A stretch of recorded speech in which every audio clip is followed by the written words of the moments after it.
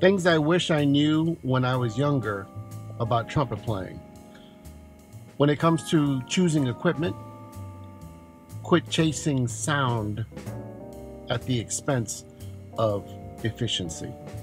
That was a big one for me, because I would always try out mouthpieces, for example, trumpets, playing the louder, faster, higher stuff.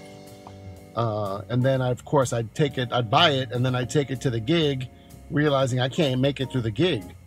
This thing is too big, or it's too small, or it's the bite is too sharp for my face, or what have you.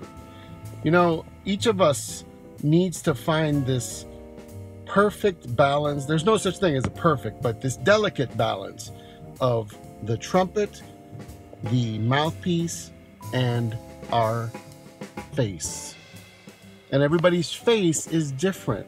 So the equipment that your favorite players play doesn't necessarily mean it's going to work for you. And I had to learn this the hard way. You know, I remember going to Gary Radke's lab with, GR mouthpieces. And I remember him having me try out some of his mouthpieces. And instead of playing really loud stuff, he would have me start blowing and bring my lips together until they began to respond.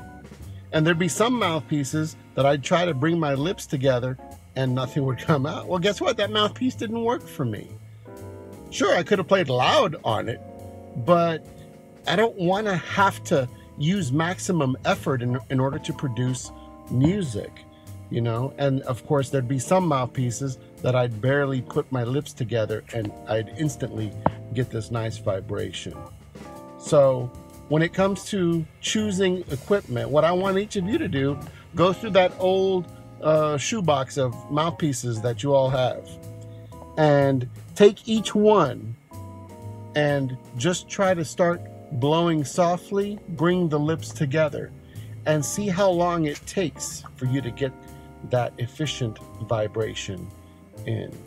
One more thing I want to say about this is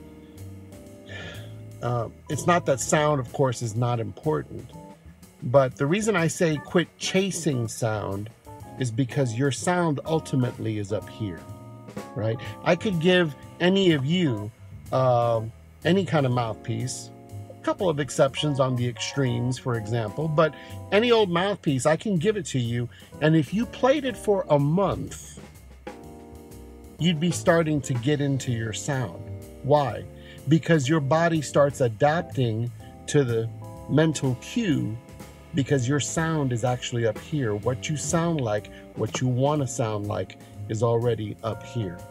So for that reason, I no longer chase sound, or at least sound alone, when it comes to equipment. I chase sound plus efficiency.